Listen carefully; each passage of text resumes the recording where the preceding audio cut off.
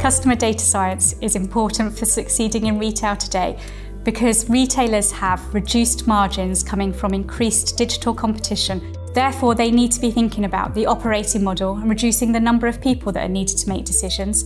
And they also need to be looking at new revenue streams. Data science can really help with both of those to help us to increase the revenue available from the retailer's data, and science to ensure that those operating decisions are made with the customer in mind and really driving a better customer experience as well as more efficient operating model. Understanding customers has always been important, and in the past shopkeepers could learn what their customers wanted by speaking with them. Nowadays that's not always possible. But by using the data and understanding customers through data, it's possible to get back to understand their wants and needs. Increasingly, retailers are centralising their decision-making functions. It means the decisions need to be made at scale, they need to be fuelled with good customer data science, so they're always making the right decisions for the customer.